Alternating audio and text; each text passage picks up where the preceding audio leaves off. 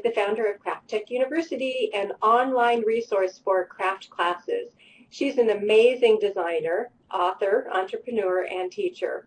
Today, Linda's here to show you how to create wine glass charms from our favorite friendly plastic. I'm delighted to welcome Linda Peterson. Hi, Linda. Hi, Tiffany, and hi, everyone. Welcome. Let me adjust my camera just a little bit there. Yeah, we're going to be using friendly plastic. It's one of my favorite things to design with, and I want to say a couple things. First of all, Heidi, don't feel like you're the only one down to the last minute. That was me, too. And Candace, your donuts look good enough to eat. They are making me hungry just looking at them. I can't wait for those 2 demos. I know that we have several newbies in the room, and so I would like to do just a little hand poll because my demo's real quick today. Who has never heard or never worked with friendly plastic? If you would raise your hand, I'd like to see. Oh, good. Okay, so Candace and Liz and Bambi. Oh, good. Well, I think you're really, really going to enjoy this. This is a quick project. It's inexpensive. It's something you can make a lot of really quick, and it's great for all your entertaining. So if Tiffany would be so kind as to put my photo up. Now, for those of you who have never seen friendly plastic before, it comes in metallic foiled strips and it also comes in pellets, but we're only going to be working with the strips right now. So one side is colored with foil, the other side is generally black. And as this heats, it becomes malleable. So it's really kind of the opposite of polymer clay.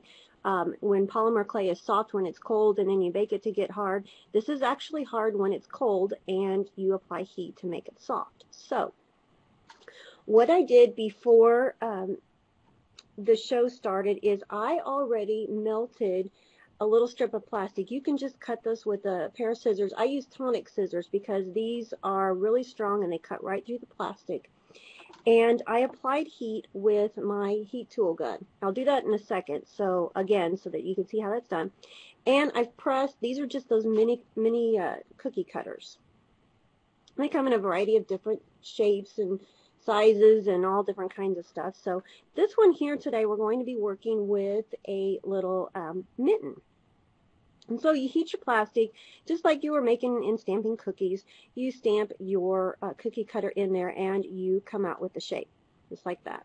Now the other thing that I did, you see this little piece of white over here, is I also stamped just the cuff or the band of the mitten with white. And I'll show you why we're going to do that.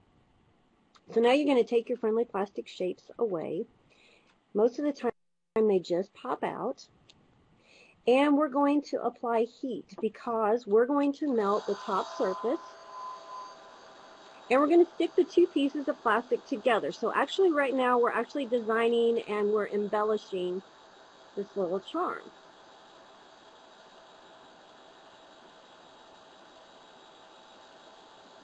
So basically you can cut these strips to fit the size of your cookie cutter. That way you can minimize the waste. My strip was about 1.5 inches wide because my cookie cutters are small.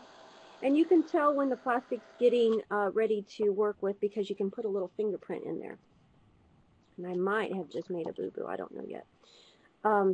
What I'm going to do now is I'm going to take my little white cuff and I'm just going to add it to the top.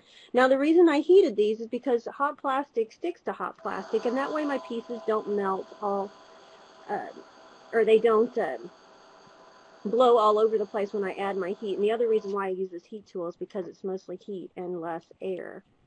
So those 2 pieces are bound together. Now what I'm going to do over here, but I've already melted these, let's see. I think a little bit of my heat got struck there. I have some very small pieces of friendly plastic. These are just little snippets that I've taken with my scissors from leftover pieces that I have. So if you need to, you can use new friendly plastic or you can recycle some of the bits and pieces left over. And all I did was cut tiny little squares.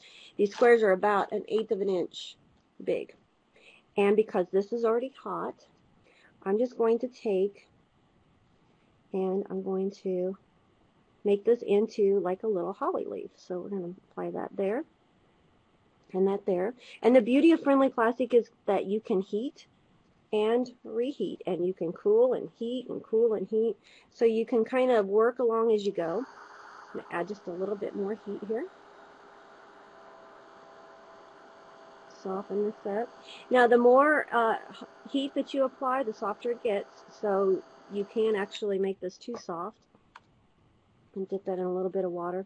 And I can just go in and I can add some little leaf marks, and I can press in there for a holly. You can also do this in the oven method. And you can stick these on a tray where you can stamp out a lot, just like you're making cookies. You can stamp out a lot at one time. Okay, so we've made the basic shape. Now let me show you what the finished piece looks like. To actually make your charms, this is memory wire, but this is ring memory wire, so it's designed to fit your finger. And all I've done is I've added a couple of seed beads. Actually, some of my seed beads fell off, but I've added some seed beads, and I've poked a hole right here with just a paper punch, added a jump ring, put it onto a piece of that memory ring, and you've got your wine charm. And I'll just show you real quick because I'm running out of time. I'll show you the other ones that I have here. And so see, you can make a variety of charms real quick.